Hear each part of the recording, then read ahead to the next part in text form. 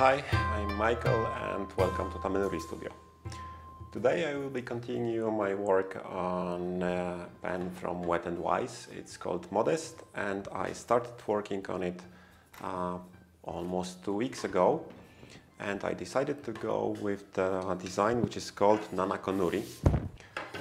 It's from the family of designs called tsugaru-nuri, so designs based on some three-dimensional structure made with the lacquer on the pen in different techniques, then lacquered over with some different types of lacquer, including metal powders or shavings in the mixture or over some of the layers, and then grind it down, sand it down to reveal the pattern created by those layers mixing together in some special ways. And in this case, I decided to use the technique called Nanako-nuri, and I think you can see the strange pattern. I will show it on the picture. There are small craters all over the pen, not to mention the pieces of raden I placed all over the cap and the barrel, not the section, because section will be smooth. And those craters are not easy to create. I will show you the process of creating those craters now, but it will not be on this pen because it's already done and I did not film it, but on one of my test pens, and it's quite fun. I will not show you the whole process because it takes 2 weeks, almost 2 weeks, at least 1 week. But I will show you the most funny part of it.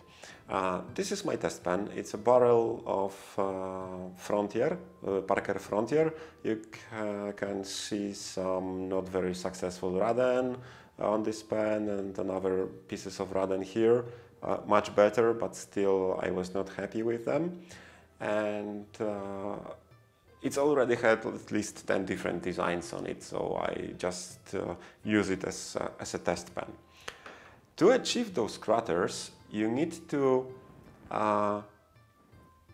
somehow press locally fresh Urushi layer with something which can be easily taken off, but can stay in place for several days. So it's not very easy to think of such material.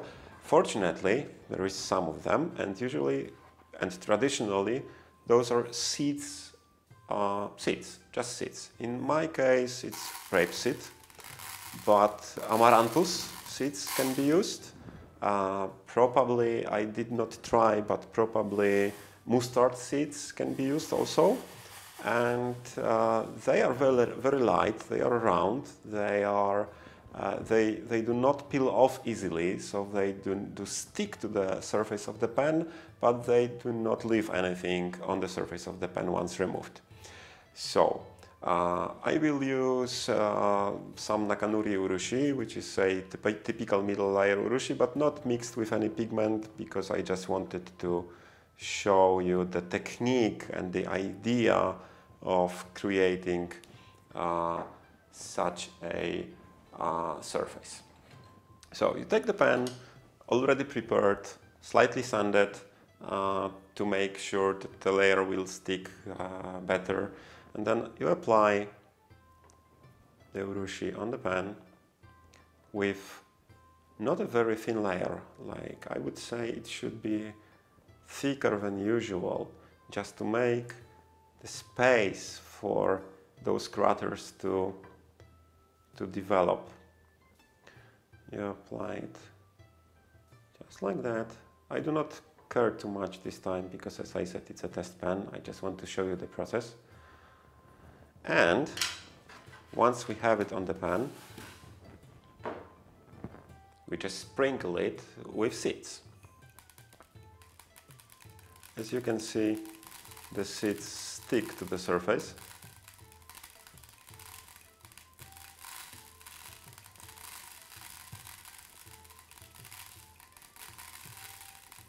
They are cheap. Rapeseed can be bought for like €2 a kilogram. So it looks like this. Not very nice for now, interesting, But once it's cured, and it should be cured for at least several days, you can easily remove the seeds, just scrape them off with your fingers. They are just come off easily. And what is left is those craters. But do not start to work on the pen once the seeds are removed. Keep it in the furrow for at least 1 more week to make sure that this thick layer of urushi, especially in the areas where the craters are created, is cured fully. So that's it. That's the basic idea of creating the base for Nanako-nuri. And I will now move on to next stage of this procedure, which is creating the pattern, like preparing for creating the pattern. The pattern on Nanako-nuri, as I said before, as old tsugaru-nuri techniques, is created through sounding of the cured layers and revealing the pattern which is underneath. So once we have the craters, we need to think upside down. So imagine what happens when we color those craters with another color or a metal powder, then cover it with some more layers of different color of urushi, I mean same color as the base or a completely different color or 2 different colors, and then imagine what will happen when we start sanding it down. In a perfect world, so if those craters were perfect, same height and depth, and if I use the technique I'm going to show you in a moment, what we receive once we start sanding it very, very carefully, like 1/100th of a millimeter at a time, first we start to see circles. I will use silver as the metal for this layer I'm going to show you right now, but then I will cover it with another color. So we will first see the silver rings, very small silver rings, exactly the diameter of each crater, and if we continue to grind it, those silver rings will become double rings with a red color between those 2 rings, which the 1 ring will separate into 2 and red color will appear between them. Of course, it's a theory. In practice, it can work, it can go bad in many, many ways. So I hope I will do this right. And to do this, I will start with covering this pen with sticky urushi, very transparent one, which is especially designed for using with silver and gold powder. It's a nashi urushi. I will apply it with the lint free cloth on the pen, because I want it to be just on the craters and not on other parts of the pen.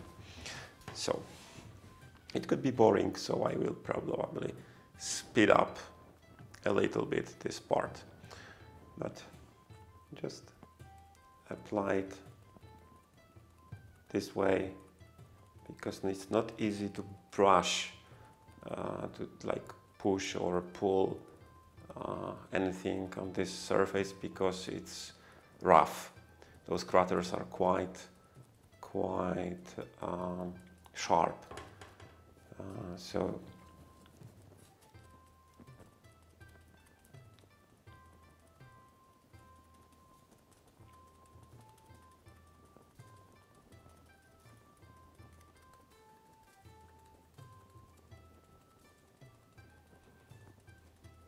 once I apply this lacquer on all the parts of the pen, I will sprinkle it with silver dust, with silver powder, and I hope it will work okay. I will show next some of the parts of working on this pen I show on my Instagram, so please follow my Instagram account, and some, especially the most interesting parts, or the parts I managed to film, I show here on YouTube.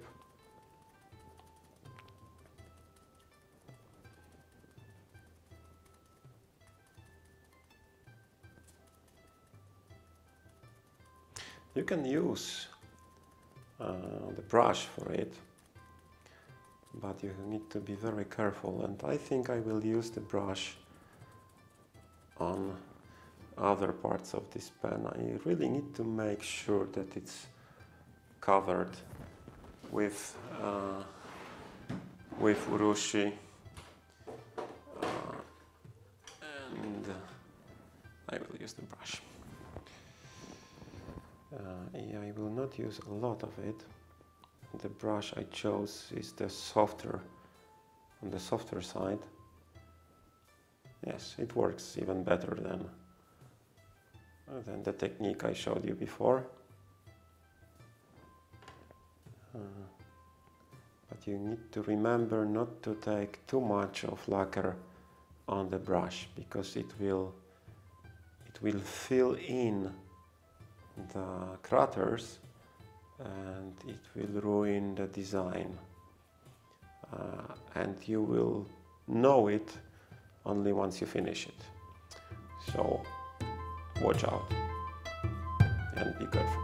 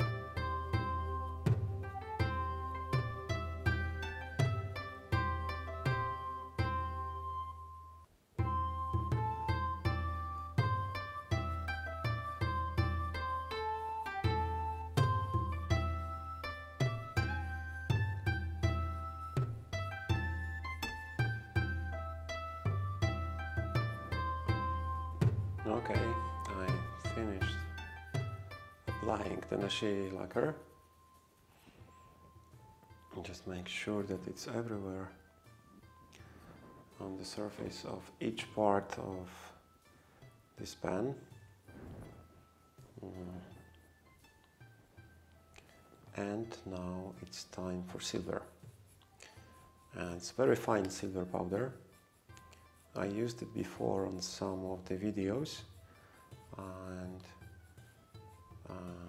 and it should work okay. You don't have to worry about the raden on the pen. As you can see, I applied pieces of raden in a quite random areas of the cup and the barrel. And now we covered them with lacquer, and we will cover them with a silver and then with other layers of urushi. But I will not touch them, I will not clean them right now because it would be too difficult and I would easily destroy the craters and the design.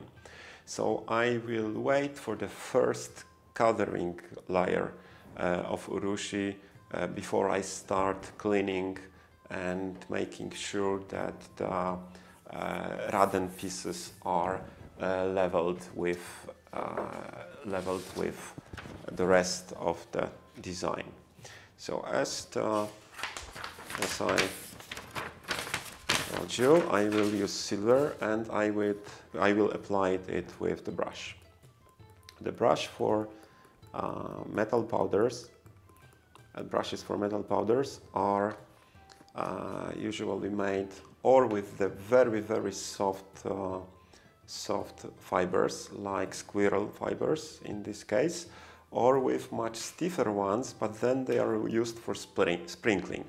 For example, sprinkling looks like this, that you take some powder on the brush and sprinkle it from above, and in this case I will apply it more like this way, so like brushing it in the surface.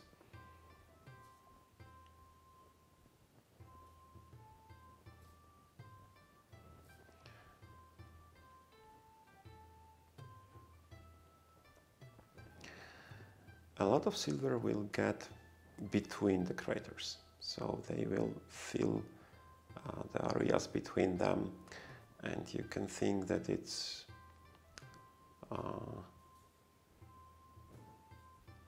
like using a lot of silver just to see very small circles, but the silver under the coloring layers I will put later also changes the appearance of those layers.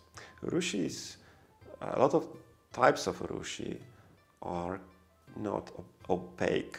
Some of them are more or less translucent, and this translucency, even with several layers, when it's applied over the silver powder, creates some very interesting effects.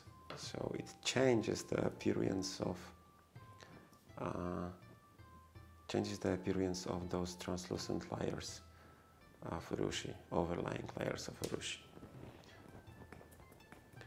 I usually try to shake off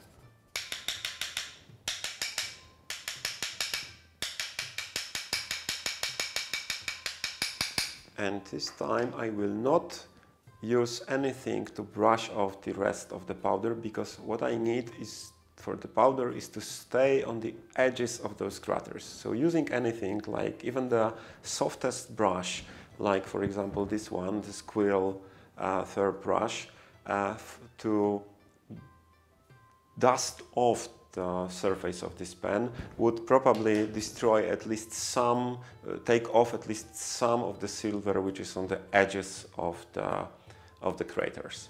So I will finish at this moment and next part, the section.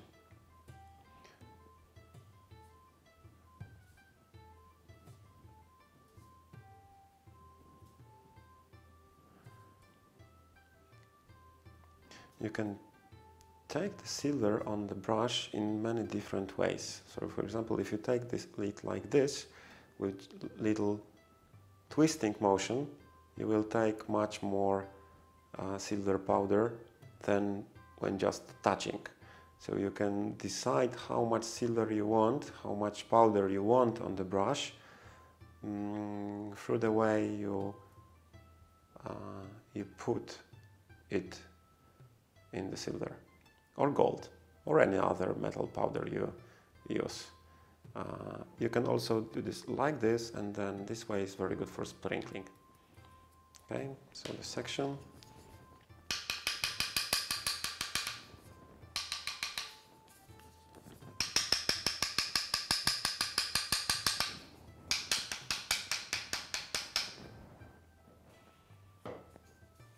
the last part, the barrel.